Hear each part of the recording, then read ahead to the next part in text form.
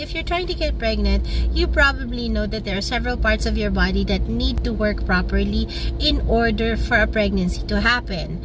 Your ovaries have to produce eggs every month. Your uterus has to be in good shape, and your fallopian tube should not be blocked. Hormonal problems can actually lead to the ovaries not producing egg cells every month. The uterus can actually have anatomical problems which will make pregnancy a little more difficult, and fallopian tubes can be blocked, the more common reason of which is infection. Getting a thorough history of your symptoms can actually help us diagnose if you have hormonal imbalances, and we combine this with requesting for laboratory tests as well as ultrasound procedures. Uterine anomalies or anatomical problems in the uterus can also be diagnosed using ultrasound.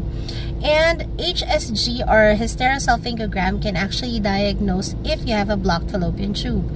Now let's talk about HSG.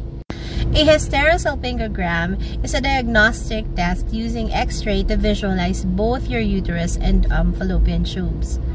It usually lasts for 5 to 15 minutes depending on the level of comfort of the patient, and usually this is done right after menstruation and before ovulation to ensure that you are not pregnant. Now, during HSG, a small cannula is inserted inside your cervix, and a fluid with iodine is introduced inside the uterine cavity.